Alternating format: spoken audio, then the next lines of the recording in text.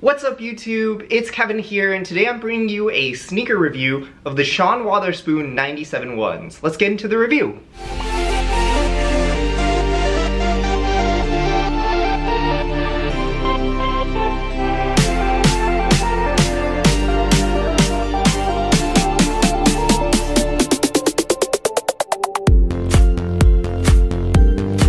Off the review, here's the shoe, and it was designed by Sean Wotherspoon, a sneaker enthusiast and co-owner of Round 2, a shop where you can consign or trade or sell your sneakers to. This is a really cool sneaker because it's actually designed by a sneakerhead like you and me.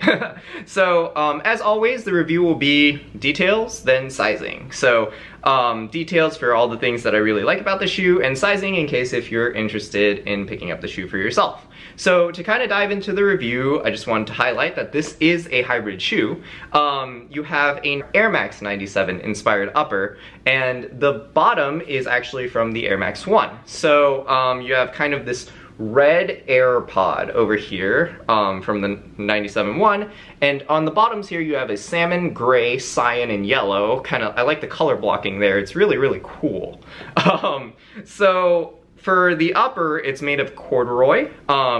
There are various different colors, and the lines of the corduroy actually line up differently across every single layer of the 97 one upper that they chose to go with.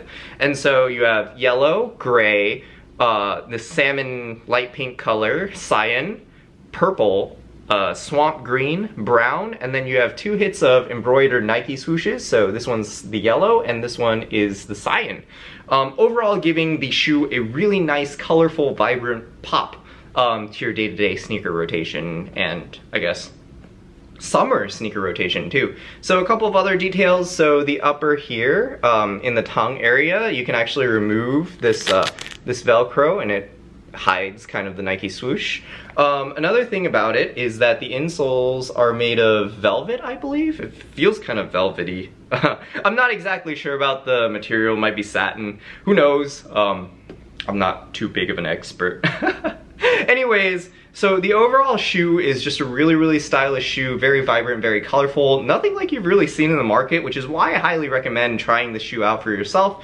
Even though the colors might be really out there and very different, it's definitely a shoe to get you outside of your comfort zone that also looks really nice on feet too. So as for sizing, these shoes do run really big. So I'm typically a TTS Nike 8, but I had to size down to a 7 for these shoes, and they're still a little bit big on me. So to my surprise, this shoe is actually really friendly for wide feet, because I do have wide feet.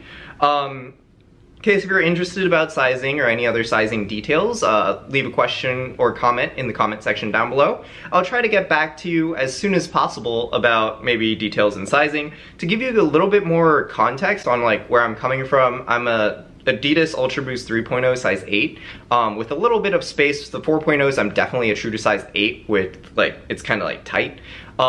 Human Race size 7.5, Nike React 87 size 7.5. Typically, I'm an Air Jordan size 7.5 to 8-ish. I can fit into both shoes pretty comfortably, so the sizing really doesn't matter that much to me there. Typically in Air Maxes, I think I'm a 7.5. So Air Max 1s. Air Max 90s, I'm pretty sure I'm a 7, size 7, yeah.